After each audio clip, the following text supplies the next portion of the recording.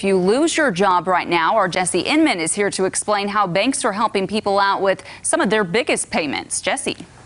Yeah, Heather, as we know, many businesses around the area are not going to be able to keep their doors open for long during this stay-at-home order, and that's going to cause a strain on finances that could last a while. So because of that, one of the most important payments for many could be in jeopardy.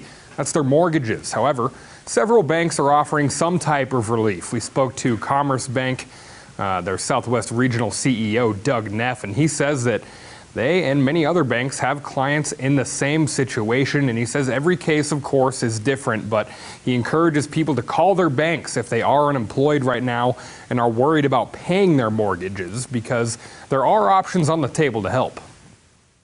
There's absolutely situations where we put the payments on, like a pause, for example, where they may not make payments for 3 months, and then we reassess the situation. So there may be a situation where it's not that long. They just need a little help for a while. I would suggest to anybody, whether it's a Commerce Bank client or another bank's client, please reach out to your bank and just have a discussion with them about it. They're all prepared to help you. And he's right. Many banks that we've heard from are doing some sort of relief at this time. Arvest, Bank of America, U.S. Bank, Great Southern, the list goes on. We've got a list of quite a few of those in this story at ozarksfirst.com that can help you out, and there are some numbers listed there that you can call.